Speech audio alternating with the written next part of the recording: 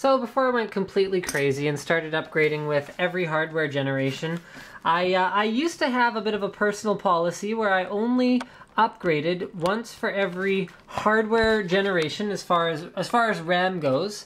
I only upgraded my RAM when the technology changed, so from, you know, EDO to SD to DDR, sort of much higher speed, dual channel, triple channel, those kinds of things. But then I also always required there to be some kind of a capacity benefit. So we've been in a bit of a rut. DDR1 had 2 gig modules, DDR2 had 2 gig modules, and that was pretty much the maximum for the mainstream size kits. And now DDR3 has been stuck at 2 gig modules for a very long time, but OCZ has been kind of pushing the envelope lately to bring the price down on 4 gig modules such that we can get to the point where a 4 gig, or rather an 8 gig kit with 2 4 gig modules is actually reasonably priced. Now, it's pretty standard looking as far as OCZ's RAM packaging goes, okay? It's low voltage, optimized for Intel's Core i7, i5, and i3 processors, quality, performance, and customer support.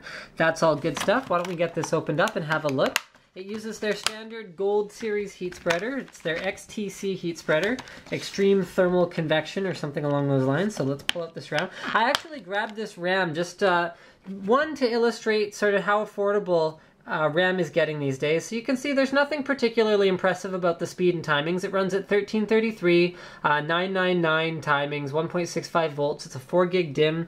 It's got their honeycomb heat spreader, which they say gives better cooling overall than just a straight metal heat spreader.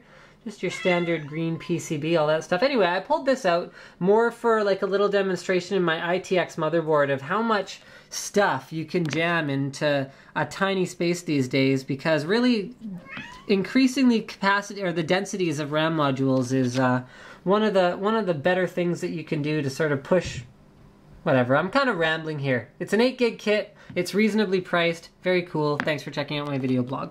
Don't forget to subscribe.